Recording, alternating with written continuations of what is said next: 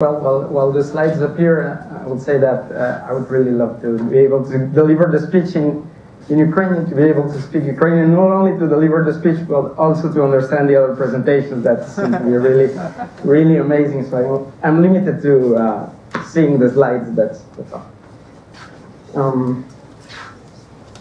Okay, yeah. So I'm an academic, so I come from far away. I come from Mexico, and my area of specialty is I'm a methodologist, right? My area of expertise is software architecture development methods. But I'm an academic, but I don't like to stay in academia. I like to work with companies, and so I've been working with many companies in the last 10 to 15 years, and with SoftServe, we've been collaborating with for about 4 years, I think, and I'm really happy to say that this year we have a much closer collaboration, so we're going to be working together more closely during the year. So, the lights not coming. You have a browser?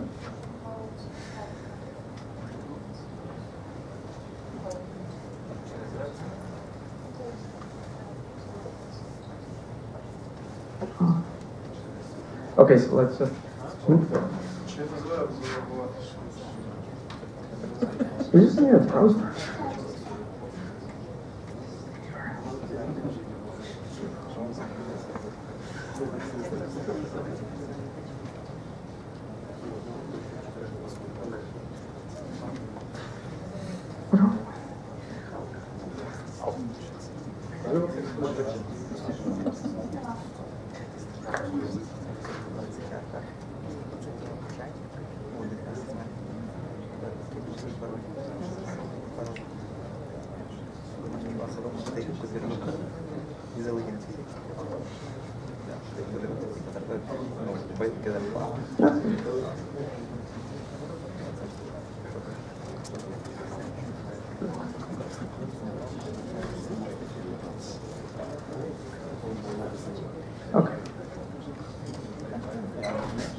Okay, to the side. So today I'm gonna be speaking about some research that we conducted, me and some colleagues that I'm gonna talk about in the next slide, around 3 years ago. So even if some of that research we did it a few years ago, I think the message is still really valid and in line with the presentations that we saw before.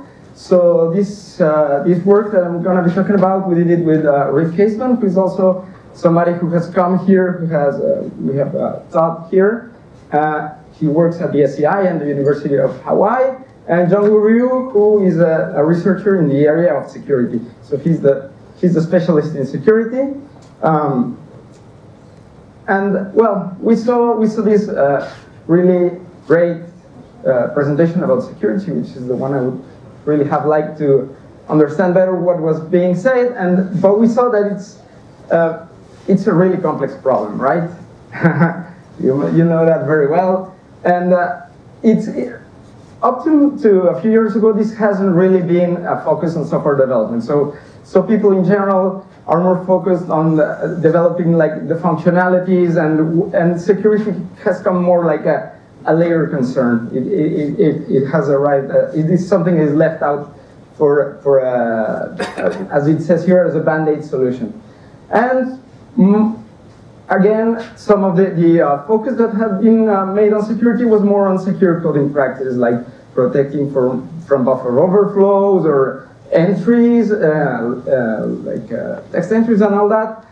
But it's much more complex than that. So security is a weakest link phenomenon. So even if the most of the code is secure, if there's only a fraction that contains vulnerabilities, then the system will be vulnerable.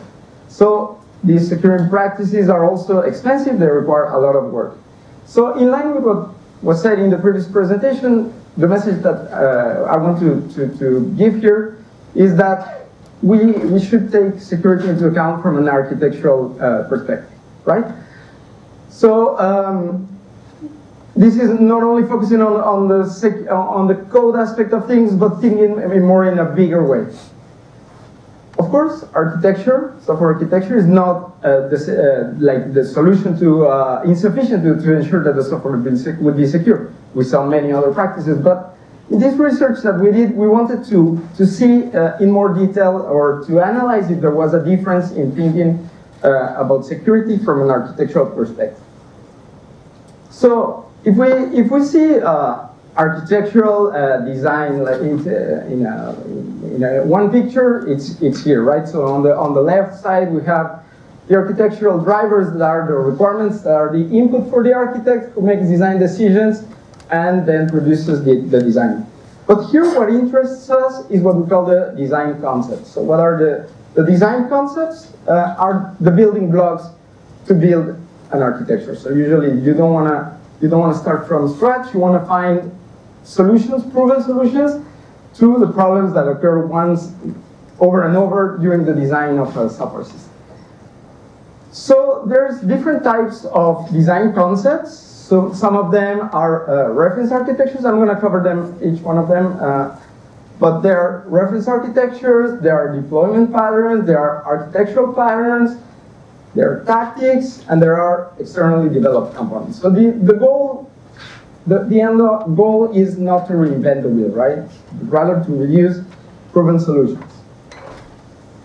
So reference architectures, I guess everybody is familiar with them. They're blueprints for certain types of systems. So here we have an example for a traditional web application, and we see that in reference architecture we find security there. This is here a cross-cutting concern that goes across all the layers of the system. There are deployment patterns for security. So this one in particular is about trusted subsystems, right? So we have here a web server that is accessing a database server, and there's a trusted service identity. And like this, there are many or other deployment patterns for security. Security patterns, which I think are different from the ones that we saw in the other presentation, but for instance, in this book, there is a catalog of patterns for security.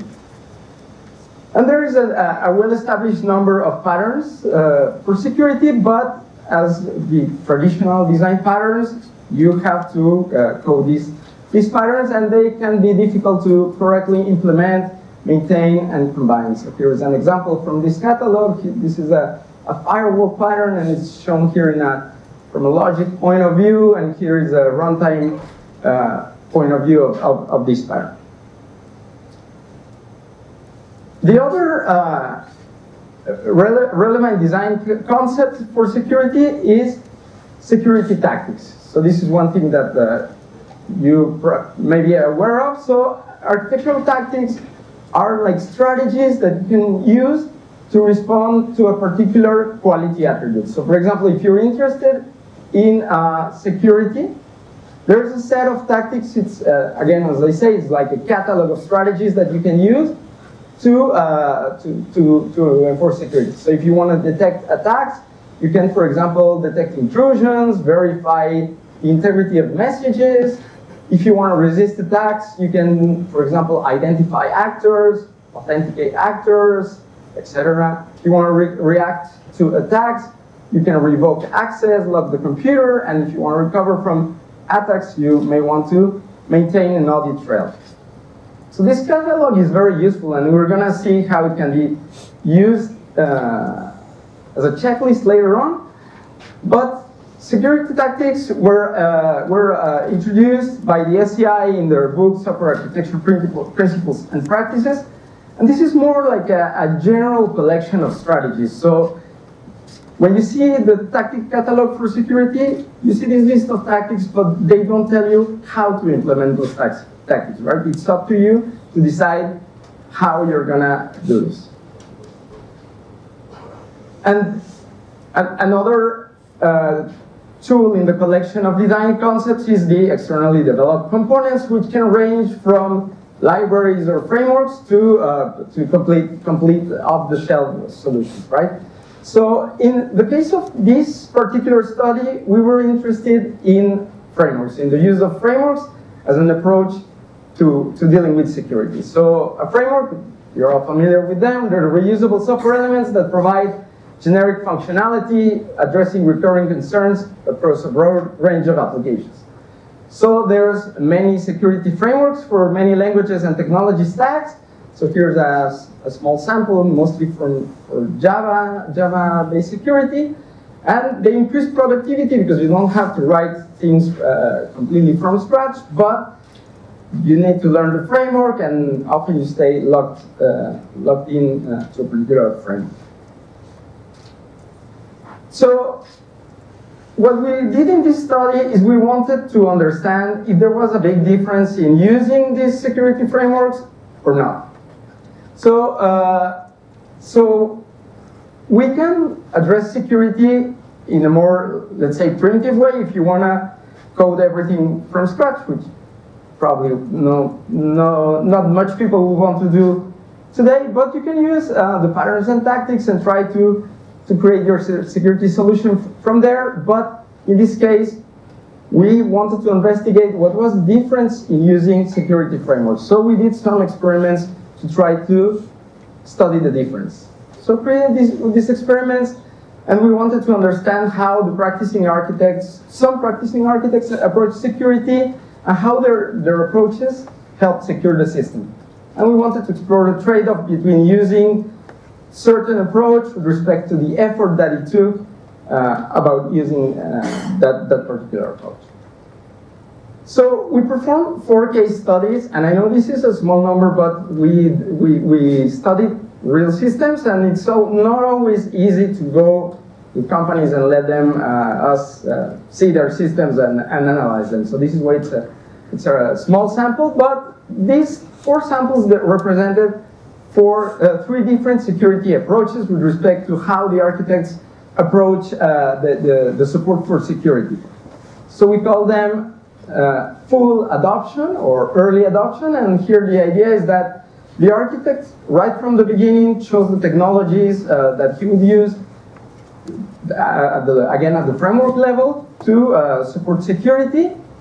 Partial or later adoption, this is a case of where systems were originally built without considering the use of a particular security framework in mind, but later on during the project, the system, a security framework was incorporated into the system. And no adoption, this is where a system is built without using particular security libraries. So how we did this, we took 2 approaches. The first one was to interview the architects. So we spoke with the architects, and later on I'm gonna show how we interviewed them to understand how they were approaching security. And the second thing that we did is we used a scanner, a vulnerability scanner, to see how vulnerable or how secure maybe their system was, right? So we used a vulnerability scanner called AppScan from IBM. So let me tell you about the 4 case studies. So the first case study is an open source application called OpenEMR, which is one of the most popular open source electronic medical records today. It was built using PHP, but they built it without any particular security framework in mind. So they only use some common library functions to address a limited set of vulnerabilities, such as SQL injections and limited things like that. And we did an interview with the architect for this system. The second case study, where we worked with a company called Code One in Korea. So this company is a security company who creates a security framework called Code One Framework. And one of the things that they do is they take usually systems which are already been running and which have been designed without a security approach in mind, or a more ad hoc, like we saw before, a security approach in mind, and they introduce their framework into the system, right? So the system that we analyze here is called ACME because it was one public about the government a system about from the Korean government, so we don't have the name, but it's a web application that was built out of JSPs and HTML, and as I was saying, initially it was developed without paying attention to security. Then Code 1 was called so that they could incorporate their framework into the application. So we have two case studies here. One which we called before, so that's before the framework was introduced, and after the framework was introduced. And in this case, we didn't speak with the architect of this application, but we spoke with the architect from Code 1 who was responsible for conducting this project. A third case study is from a Mexican company who had been collaborating with a few years ago. It's called Quarksoft. So it's a company that develops custom software for customers in different domains. And they built an internal tool for themselves so that they could gather data about projects and also track the progress of the project. So their tool was developed in Java and used the Spring Security Framework and another web framework called ZK. I don't know if you're familiar with this framework or not, but normally ZK, they advertise themselves as they care especially about security. And in this case, we interviewed the architect of the tool. And finally, another anonymous case study. It's a financial institution, and they created a web portal for their customers so that they could see some of their assets in that financial institution. And the portal was built using a tool called Semantic Web Builder, which is a content management system. And this content management system incorporates Spring Security as part of its frameworks and other frameworks too. And we interviewed the architect of the portal. So in summary, these are the case studies that we have. We have OpenEMR, which is a no adoption approach. We have Code 1, which is a no adoption approach before the framework was introduced, and partial adoption after the framework was introduced. And we have Quarksoft and the financial institution as full adoption case studies. So how we conducted the interviews. So we asked 6 questions to the architects. So the questions that we asked were, what were your primary drivers for the system, and how important was security among them? With respect to security, what were the approaches that were taken to address these particular quality attributes? How did they reason about the trade-offs? How did you ensure that the programmers conform to the security approaches? And what percentage of project effort did you estimate going into security without the use of a security framework? And if they were using a security framework, what percentage of the effort it took? And finally, other comments.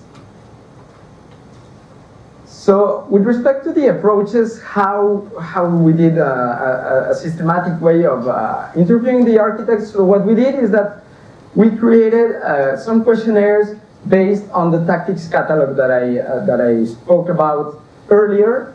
So for each one of the tactics that we have in the catalog, we asked a few questions. First, is this tactic supported in your system?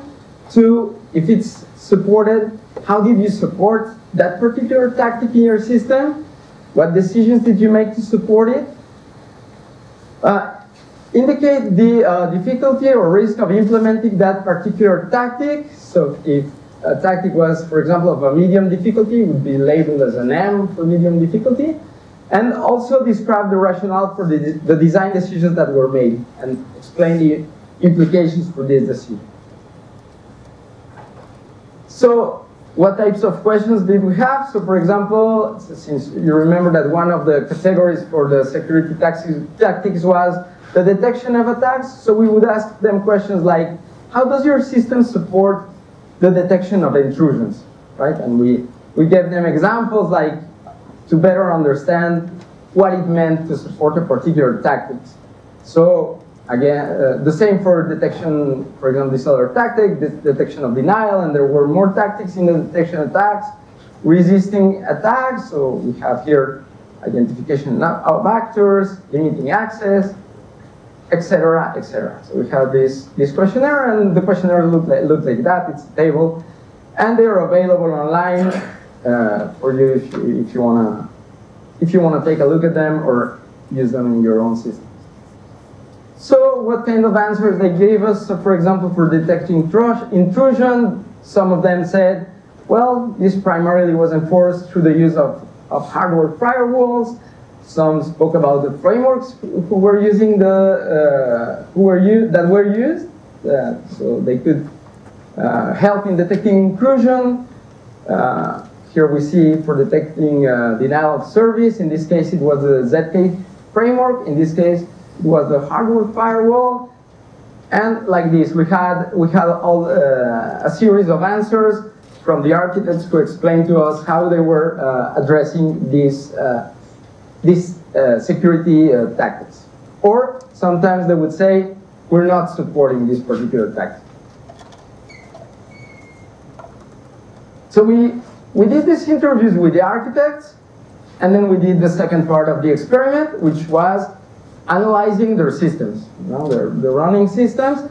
But since we were really interested in understanding things and more at the software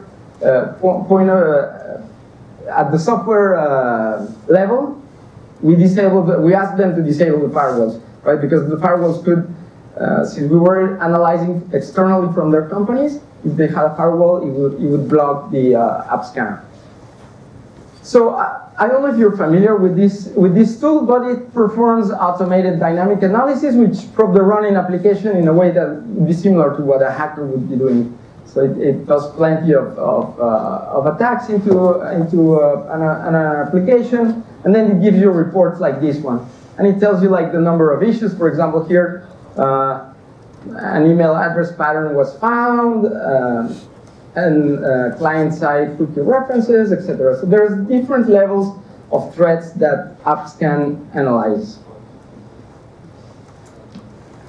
So after we did all this, we ended up having the following results, which I summarize here. So here we see the four different case studies, and in the case of Acme, we have 2 before and after.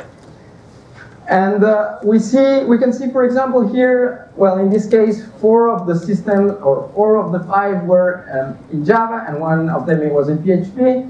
You can see the size of the systems. So Acme, small system, around 8,000 lines of code. Quarksoft, 16,000 lines of code. OpenEMR, much bigger, 255,000 lines of code, and the web portal, around 100,000 lines of code. And here's the results from AppScan. So if you see, we have here the different vulnerability levels. And so this is high, this is medium, low, and the I is informative. So I'm going to go back into these results later. We see the number of URLs that were analyzed, the number of threat classes. So AppScan categorizes the vulnerabilities into what they call threat classes. And this is the result from the interviews. So how many of the tactics, we have 17 tactics, how many did you address in your system? And of them, how many of them were addressed in an ad hoc way instead? So how many of them were addressed within application logic as opposed to being addressed by a particular security framework? And finally, how much effort, as a percentage of the total project effort, did you put into the security for your system? So let's first see the no adoption case studies. So remember, we have two examples here. We have the Korean portal before the framework was introduced, and the open source EMR application. So as you can see, look here at the number of high-level vulnerabilities.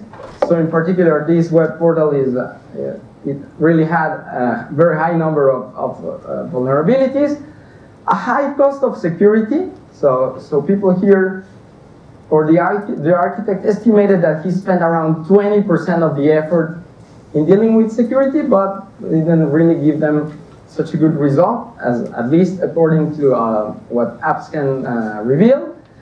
And if you see, they didn't implement that many tactics. In this case, he only implemented 6 tactics, and here 9. But most of them were coded by hand. In this case, and here also a majority were coded by hand. So the partial adoption, in this case, we had only one example, which was when the framework was introduced, and we see now zero high severity vulnerabilities, but we still have a high cost in terms of effort for security, and we see now more tactics that were addressed, and comparatively, it's a fewer number with respect to the no adoption approach. Right? And finally, we see the systems that adopted frameworks early on.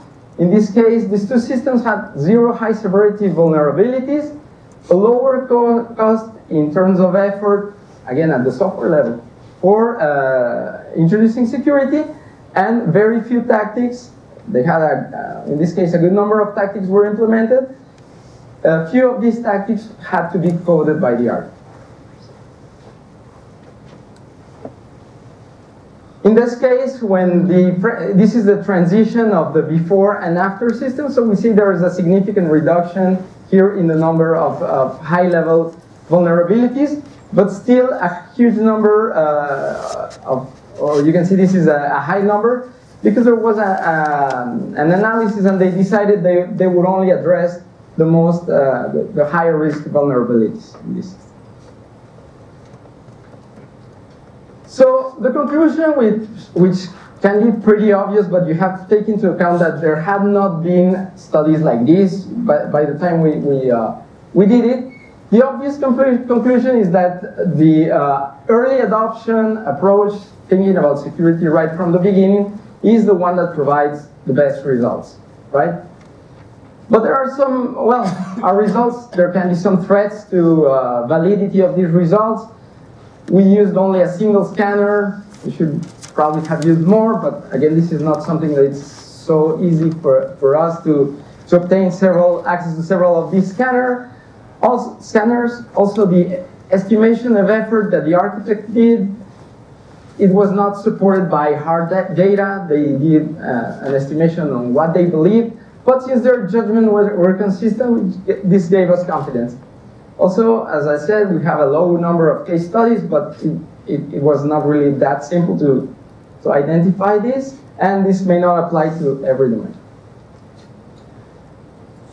So the conclusion here was, in terms at the software level, you're gonna be coding aspects of security, certain security tactics, well, you're better off using a framework, ideally right from the beginning, and if worse comes to worse, at least introduce it later on. However, if you introduce it later on, of course, it's going to take more effort and probably provide less good results. So the full adoption approach is the one that provides best results, and the worst is, of course, trying to code things from the ground up.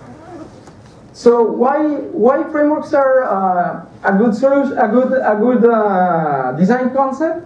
Well, typically developers are not security experts, and the frameworks are developed by people who are more knowledgeable in security. So they're probably going to be doing a better job in creating code that is going to be dealing with the potential threats. This increases the probability that things are going to be done in a consistent way. And this also frees time or takes less time for the developers so that they can concentrate on the development of application logic or business logic. Of course, there is one difficulty, which is that you need to maintain your frameworks up to date, right? Because you introduce a particular version of your framework at a particular point in time. The system evolves, and if you're not updating these frameworks, they may now have new vulnerabilities. But the tool that was shown earlier, I think, can help in that. So the recommendation, and I think it's a message that is in sync with the presentation that we saw earlier, is that you need to consider security from the beginning of the development of your system. Ensure that security requirements are gathered. So if your list of quality attributes, you at least must be sure or make sure that you're thinking about security there. And even if the customer is not giving you secure requirements or not expressing drivers about security, you still need to think about them. Of course, the use of frameworks is just a very small part of the equation. We saw many strategies in the other presentation that are necessary to achieve a good security. Follow organizational best practices like the OWASP guidelines.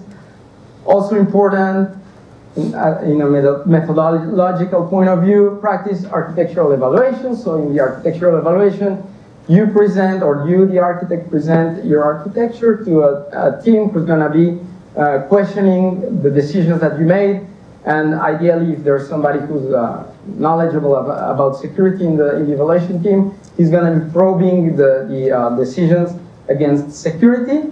And you can also use the questionnaire that I showed earlier as a checklist, so that you can, as we did in the interviews, make sure that at least you've made decisions for each one of these vulnerability classes. And that's it. And I take the opportunity to make some advertisements to the for our book, which includes the questionnaires not only for security but for other quality attributes. And that's it. Thank you. If you have questions. Thank you so much. So questions, Thank you for the data. Quick question, I may miss it. All the companies from your research were making profit at the time? Profit from this system? No, I mean profit as a companies. All of them were successful? Well, we didn't really gather information about whether the companies were profitable in that point. I would say probably yes. But why is that question? Yeah, kind of. Thank you. No, but why that question? You were saying that we should consider it at the very beginning using frameworks, but the research doesn't say kind of like, is it helping for new companies or it may harm? Because if we don't study companies which, for example, because they started security very early and overthinking it, might they lose opportunities and didn't make a business at all, which means, yeah, it's a kind of like a bad case. Yeah, in truth, we really would have needed a much bigger sample to have better conclusions. But as I was saying, it was not really that easy to obtain access to the systems. And the companies really, when we told them we're going to be performing the vulnerability analysis, which actually was performed by the Korean company, Code One, they had the app scanner. They were like not very happy to open up the firewall and let the app scanner be run from Korea. So that was not so easy. Mm-hmm. Just a question about AppScanner. If I understood correctly, it scans the code. No, it doesn't scan the code. It acts as a client to it scans all the URLs. The infrastructure, okay. Mm-hmm. Okay, thank you. And how many false positives there were on that report? I mean, we saw really huge numbers of critical vulnerabilities, but have you analyzed how many false positives? No, in truth, for this study, we really only took the numbers as they came from AppScan, and we focused on just the numbers of high level, medium level, and low level. The thing again is that we weren't running the app scanner. It was being run for us, and we were provided the reports. So it was more difficult to do this type of analysis.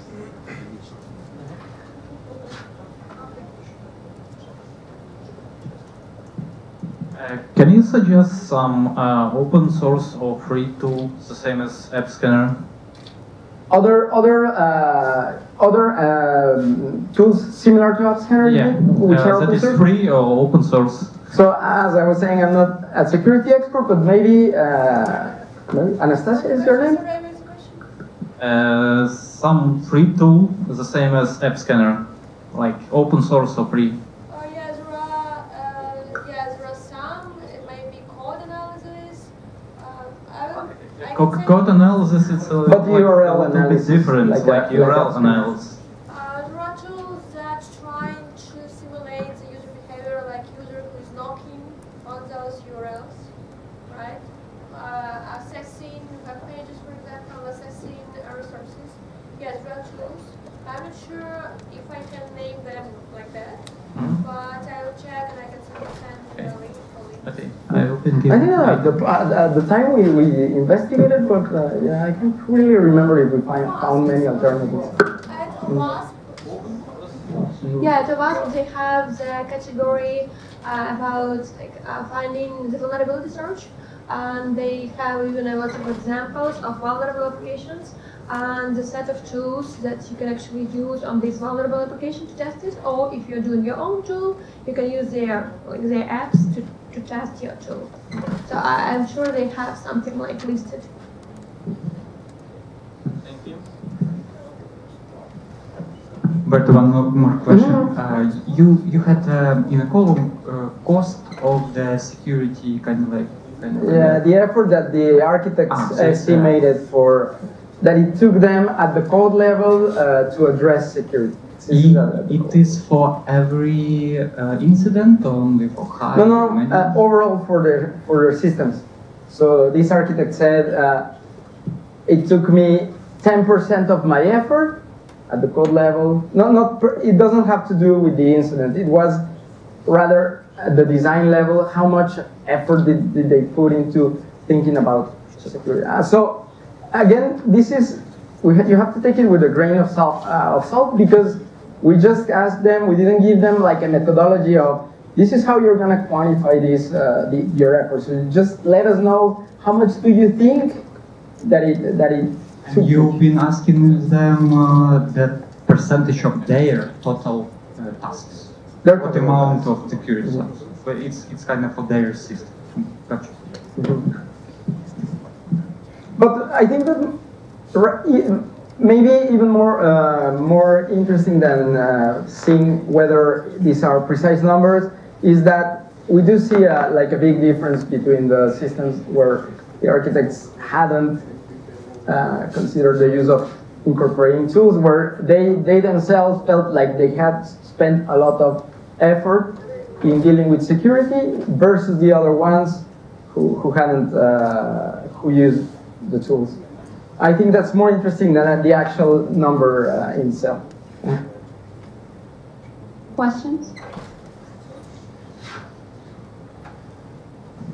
Thank you for the presentation. I'm just curious, what would be your next steps?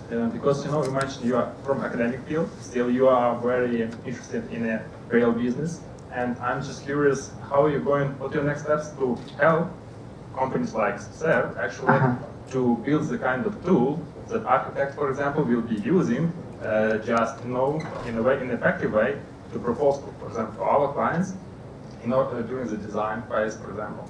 Okay, so this research, in truth, we didn't really continue that much in this line. So maybe what we really wanted more was to pass this message, which I think in your company you already have it, right? But many companies or many architects may not be so sensitive about thinking architecturally about security. So I would say that more than anything, here what we wanted is more to have some evidence that it made sense to think architecturally and adopt these tools early on. But I'm just curious about the next step, next level. You show that using the frameworks just help you from the start minimize the cost, right? Doing optimization from the beginning. But what do you have something in mind? Like what would be the next? It would have probably good to refine this study with a bigger number of participants and probably other vulnerability scanners, and maybe we could also study other approaches which are not only the use of frameworks, maybe the use of other approaches for security would be interesting too to compare how what's the difference. Exactly.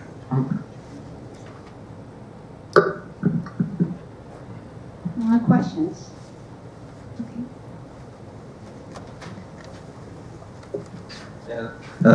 Thank you for the presentation, and I'd like also to join you in advertising your book. You know, guys, that in fact there is a chapter in that book contributed by your fellow observers, Serge Kadziv and Olga Kritsai, and all in all, this book is I'd say it's an excellent introduction into the architectural design and methodology. So it's really great. I also can recommend it. And my question is, Humberto, do you have any observations, maybe based on your case studies or any other materials, what particular security tactics are most critical to address early in the life cycle to achieve a great effect on the security of the application?